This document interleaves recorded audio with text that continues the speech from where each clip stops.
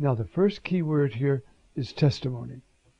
You might guess what that word is in Greek because we hear it a lot, right? I mean, we hear the explanation. Martyria.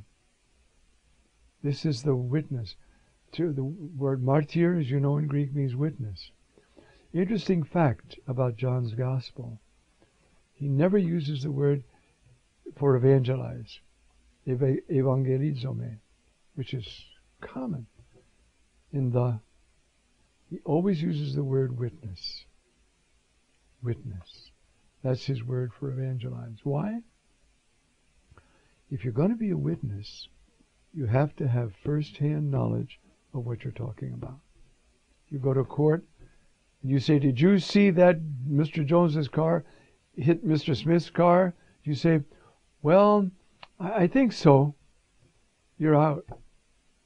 You've got to say, yes, I saw it, and I'll swear to it. So, do you want to tell me about Jesus? Well, I got a couple of ideas. Never mind. I'm going to talk to somebody who knows him. And that's a witness. So, you'll find in John's Gospel this notion of witness. As Benedict XVI said, baptism in the Spirit, which is for the whole church, means to be aware of what was given to us in baptism and confirmation. Everybody has to be baptized.